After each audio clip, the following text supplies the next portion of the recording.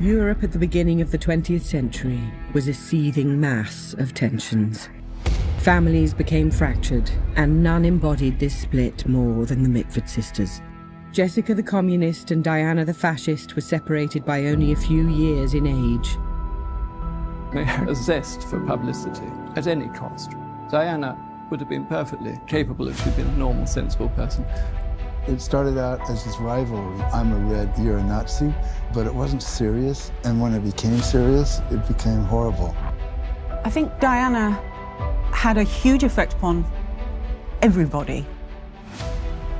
It was at a lunch in February 1932 that Diana met Sir Oswald Mosley. The affair with Mosley did more than just stun the rest of the Mitford family. Diana was soon accompanying her. The pair attended Nuremberg rallies. It wasn't a sexual relationship with Hitler, but she was his close companion, no question. So, after Germany's invasion of Poland made war with Britain inevitable, the prospect of war was even more alarming to Diana's Hitler-obsessed sister Unity. Romilly's death only sharpened Jessica's loathing of Diana. She went to the park in the centre of Munich and shot herself in the head. People like my mom because she's a red, and she never did change. And people hate Diana for the same reason.